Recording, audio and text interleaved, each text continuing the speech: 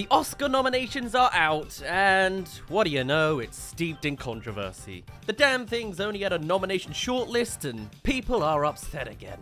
And so am I. I'm not surprised, but I am. There has of course been the mainstream news about the whole Barbie snubbing in regards to Best Director and Best Actress and all that, but also on the side of things, not so surprisingly, animation has been kicked right back into its lane. Spider-Man Across the Spider-Verse has been snubbed for Best Picture. That was an option at one point. An animated movie set for the Best Picture category. That sounds great. There is no animation in Best Picture anymore. And I mean, in fairness to the Academy, it's only animation, right? So it's not even a real movie. Whilst I am not a guy who really values the Oscars as the ruling authority of merit, if anything it's the perfect symbolism of the old school Hollywood elitist fashion of looking at things, and it's only going to be shown more as we go into the details of this Oscar nomination news, it is still disappointing to see them miss out on this acknowledgement of an animated movie displaying genuine excellence in filmmaking. And I get it, not everyone thought that it should have been nominated, but it was in the long list for the Golden Globes, I should clarify. And I thought it could at least make the shortlist, but no, it's not even being snubbed in the ceremony. They don't get to enter the halls. Okay, well they do elsewhere, but anyway, we'll get there. Now, this is not the first time that animation has had a little bit of a underrepresentation at the Oscars. It's kind of just a running thing. They were given their own category once and never peaked out since. But with the nomination shortlist now reaching up to 10 movies, it really is a shame that nothing has a chance of popping out to be expressed for the gratitude of creating great art, you know? And with this one, it particularly sticks out. I mean, I remember when this came out in the summer, this was initially seen as a lock-in for Best Picture nomination. It pushes the boundaries in so many ways, and I get it, right? Barbenheimer was a big deal. That's where a lot of the attention has gone, for better and for worse. Oppenheimer is likely to win the actual category of Best Picture, and Barbie deserves all the acknowledgement it gets. Barbie as well, of course, getting its own problems. It has been nominated for Best Picture, and Best Supporting Actress, and Best Supporting Actor, but it's heard nary a whisper in regards to director in Greta Gerwig, or the main actress protagonist in Margot Robbie. It's got a nomination for Best Adapted Screenplay, and Best Original Song, again another Ken thing, also Best Costume Design, and Best Production Design, but at the same time, pretty much all of those nominations are also identically matched with Oppenheimer, and they get all sorts of extras on the side as well, like film editing and sound. I mean, more than ever, it really does seem like that horrendously executed speech from Joe Coy at the Golden Globes, correlating Oppenheimer as the next best masterpiece and Barbie as big booby lady, really does reflect how the actual Academy members seem to view this sort of cinema. And though of course I am on the side of Barbie getting even more representation since they clearly pushed a boundary of their own, I also kind of think that Spider-Verse could have beaten it at least on the Best Picture front. They both deserve massive amounts of support and gratitude, and I think Spider-Verse is even better. And they're both getting snubbed. It's But then again, I think there's been many years when an animated movie has been amongst the best output of their respective year, and just not been put amongst those other kind of films. With some infamous moments from the ceremony itself over the years, it does seem to stem from a lot of people in the industry, i.e. the Academy voters who are all qualified to vote for the Best Picture category, who simply do not see animation as something even on the same playing field as live action. Remember the time that 3 actors dressed as princesses said, "Animation's for kids"? The same year, one of the nominees was a dark drama about a refugee escaping the Soviet-Afghanistan war?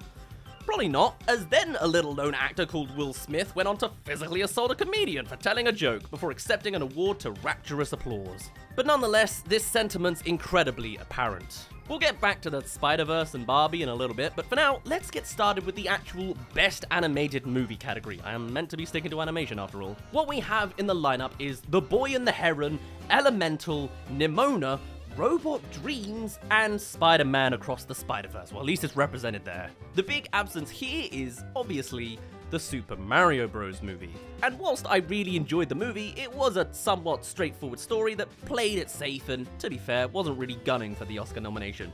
It was great, when your standard is Illumination movies, you know? I'm a little surprised. I thought it would have a lot more networking attachments, but, you know, it's fair. And also Disney Wish has disappeared off the list. Mwah, thank goodness it's not a total Disney takeover.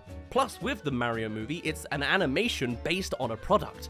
So why are we surprised after Lego Movie got completely snuffed in 2015? That was a movie that should have won that year. But no, apparently it was just a soulless commercial, so just give it to Big Hero 6 or something. Also, another fun fact, Big Hero 6 was also given it over How to Train Your Dragon 2. What a wild year that was. I guess following that trend, I guess it's all but guaranteed that Pixar's Elemental will really win Best Animated Feature. But anyway, with no nomination for Mario, let's focus on the other ones that are a little bit more relevant still. We'll start with the one that I don't think will win, but will be a real incredible story if it does. That's right, it's a long time discussed movie on this channel, Nimona. Whilst there's been a lot of debate on how good the movie turned out in the end, I personally really enjoyed it, and its nomination is a true success story, considering the ride this production went on. From being buried by Disney shutting down Blue Sky Studios to Netflix rescuing the project, the fact that it's now an Oscar-nominated movie alone is something well deserved by everyone who worked on it, and just an incredible tale on its own. Plus, having a movie that's so unapologetically queer-coded being nominated is never a bad thing. Can't wait for that to be snubbed out of just pure demographics. If the Academy can't even get over female movie, they're never gonna get anywhere close to this. In a time where there's so much discrimination and transphobia being normalized, acknowledgements like this for projects with such positive representation really do make a difference. You don't even need the golden trophy at this point. The nomination alone should hopefully be a massive accolade everyone should take home. But whilst I liked this movie, it's definitely not my pick from the nominations, but I'm absolutely all for it being nominated. Can we revive more cancelled movies and give them Oscars? Because that's also just a great prompt. Thank you for making it halfway through this video. Come subscribe if you want to see more. I'm going to cover more of the Oscars as more news of the Oscars comes out. But also, now that I'm back from my holiday, I'm going to try and make as much uploading as I can this year. A video every 1 to 2 days. I'll keep it going for as long as I can. Till like August. I don't know. We'll see. Thank you for watching this far in. I'll let you get back to the video. I appreciate you for getting at least halfway. On to the Oscars. That was very crappily done, but I'm going with it. Next up is Pixar's Elemental. Now, this movie was seen as another damp note in Pixar's canon, if you'll pardon the pun. However, again, I really enjoyed the movie. Whilst it's not their best, it's a solid and charming story that is incredibly personal to the director behind it. Unlike a lot of other 2023 Disney products, it is not a hollow cash grab. I was a massive critic of it back in the trailer days because this movie was marketed incredibly poorly, but to find out it's actually a really eloquent immigration story, I think it all comes together really, really nicely. It also has the major Disney referrals, so on my perspective that the Academy is just a bunch of networking, I actually think this is a big contender to succeed, not because it's good, but because it's got connections. And hey, it already worked last time with Big Hero 6, which was a direct Disney movie. Why wouldn't it happen to a slight side story of Pixar on the side? Still, again, I'm glad it's here. I don't think it should win an Oscar, as much as it might have a very solid chance. And even beyond the Disney vouch, lots of voters in this category have historically favored more Disney-produced content rather than non-Disney movies, so it just lines up in an unfortunate way. Moving on, this next one I haven't actually honestly seen. This is Robot Dreams, which is a Spanish-French production that has traditional hand-drawn animation, which is great to see. Even more interesting, for those sometimes put off by having to read subtitles, the movie's completely non-verbal, making it more universal in appeal, more accessible for a lot of people, and a nice throwback to the silent era as well. Plus, I just love non-verbal storytelling. You see it all the time in different animated shorts, and for like 60% of WALL-E, and that's like one of my top 3 Pixar movies. Similarly, Shaun the Sheep's been flying that flag for a bit, so it's just nice to see some more animated productions taking that kind of approach. It's so incredibly artsy, and deserves an Oscar way more than the snub it's likely walking into. Based on a comic of the same name, this movie is about the friendship between a robot and a dog, and described as a tragi-comedy. Just a wild guess, one of these characters will die at the end. I just have that vibe, you know? But you're not allowed to cry with any words, only sounds. It's also based on a comic, so that's another victory to that art form being acknowledged for more than just superhero movies. Nice. And the final movie on this list is certainly a favorite, namely as it actually won the Golden Globe for Best Animated Movie last month. This is The Boy and the Heron. Again, a super top contender considering the attachment to Hayao Miyazaki, who's not actually too into award ceremonies, but is the kind of perfect person you would shower in trophies to acknowledge, you know? And whilst there's a whole load of stuff on why the Golden Globes is a complete garbage fire organization that's done some questionable stuff, there's no denying that they usually give an indication of where the industry's leaning for certain awards. The Boy and the Heron is the latest from Studio Ghibli and is, more importantly, directed by the legendary Hayao Miyazaki himself. The guy originally retired in 2013 and is now 83 years old. It's a true wonder he's still putting out work at this standard, but, you know, I kind of feel like I'll be the same when it comes to retirement age. He's also been working on this film since 2016, so I'm just glad that it all worked out, to be honest. Described as a big fantastical film, it follows a boy during the Pacific War who discovers an abandoned tower in his new town after his mother's death and enters a fantastical world with a talking grey heron. I've talked about it a few times on the channel already. With similar fantastical beats to Spirited Away, combined with the undeniably weighted and tragic premise, it's very much in line with other Studio Ghibli territory. Whilst critical response was initially mixed, the reception's ultimately been positive, and it's now one of the favourites to win the Oscars. And whether this movie has the ability to be snubbed by just the closest movie attached to Disney, this would certainly be a fantastic way to round out Miyazaki's career. Just a shame they couldn't spare the Master Craftsman a Best Picture nomination as well, eh? Seriously, it's another example of an animated movie that was in the long list for it for the Golden Globes, I should clarify. And now there's no such thing. But speaking of which, here's my favourite to win personally, at no one's surprise, it's Spider-Man Across the Snubbiverse. Ah boy.